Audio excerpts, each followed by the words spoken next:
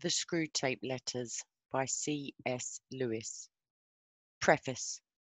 The best way to drive out the devil, if he will not yield to texts of Scripture, is to jeer and flout him, for he cannot bear scorn. Luther. The devil, the proud spirit, cannot endure to be mocked. Thomas More.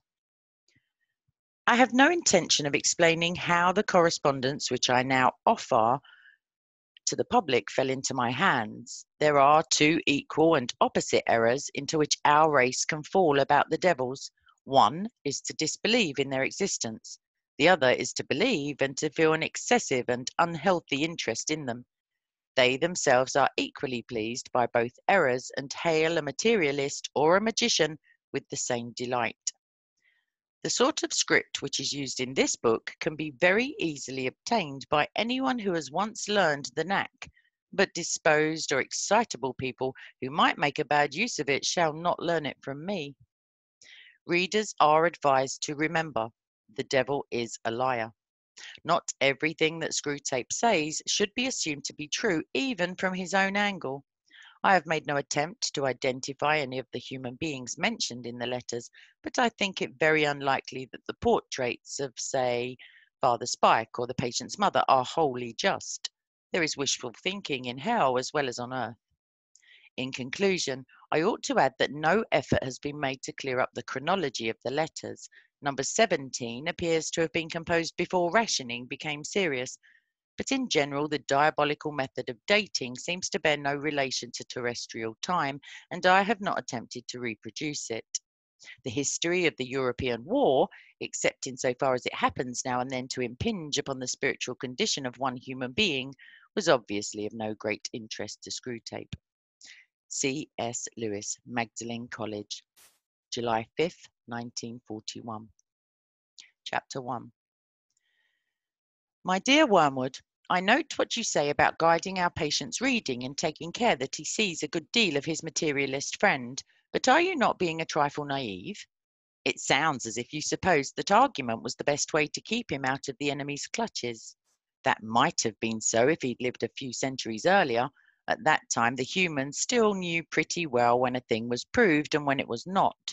And if it was proved, they really believed it. They still connected thinking with doing and were prepared to alter their way of life as the result of a chain of reasoning. But what with the weekly press and other such weapons, we have largely altered that. Your man has been accustomed, ever since he was a boy, to have a dozen incompatible philosophies dancing about together inside his head. He doesn't think of doctrines as primarily true or false, but as academic or practical, outworn or contemporary, conventional or ruthless. Jargon, not argument, is your best ally in keeping him from the church. Don't waste time trying to make him think that materialism is true. Make him think it is strong or stark or courageous, that it is the philosophy of the future. That's the sort of thing he cares about. The trouble about argument is that it moves the whole struggle onto the enemy's own ground. He can argue too, whereas in really practical propaganda of the kind I am suggesting, he has been shown for centuries to be greatly the inferior of our Father below. By the very act of arguing, you awake the patient's reason, and once it is awake, who can foresee the result? Even if a particular train of thought can be twisted so as to end in our favour, you will find that you have been strengthening in your patient the fatal habit of attending to universal issues and withdrawing his attention from the stream of immediate sense experiences. Your business is to fix his attention on the stream. Teach him to call it real life, and don't let him ask what he means by real. Remember, he is not, like you, a pure spirit, never having been a human. Oh, that abominable advantage of the enemies. You don't realize how enslaved they are to the pressure of the ordinary. I once had a patient, a sound atheist, who used to read in the British Museum. One day, as he sat reading, I saw a train of thought in his mind beginning to go the wrong way. The enemy, of course, was at his elbow in a moment. Before I knew where I was, I saw my 20 years' work begin to totter. If I had lost my head and began to attempt a defence by argument, I should have been undone, but I was no such fool.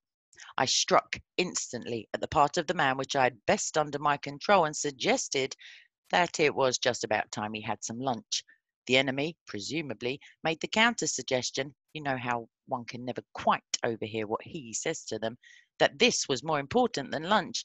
At least I think that must have been his line, for when I said quite, in fact much too important to tackle at the end of a morning, the patient brightened considerably.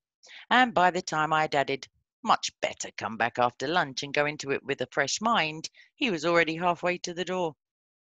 Once he was in the street, the battle was won. I showed him a newsboy shouting the midday paper and a number 73 bus going past, and before he reached the bottom of those steps, I had got into him an unalterable conviction that, whatever odd ideas might come into a man's head when he was shut up alone with his books, a healthy dose of real life, by which he meant the bus and the newsboy, was enough to show him that all that sort of thing just couldn't be true.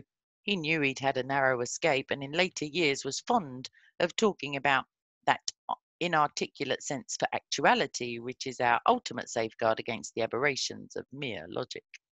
He is now safe in our Father's house. You begin to see the point. Thanks to processes which we set at work in them centuries ago, they find it all but impossible to believe in the unfamiliar while the familiar is before their eyes. Keep pressing home on him the ordinariness of things. Above all, do not attempt to use science, I mean the real sciences, as a defense against Christianity. They will positively encourage him to think about realities he can't touch and see. There have been sad cases among the modern physicists. If he must dabble in science, keep him on economics and sociology. Don't let him get away from that invaluable real life. But the best of all is to let him read no science, but to give him a grand, general idea that he knows it all and that everything he happens to have picked up in casual talk and reading is the results of modern investigation. Do remember, you are there to fuddle him. From the way some of you young fiends talk, anyone would suppose it was our job to teach. Your affectionate uncle, Screwtape.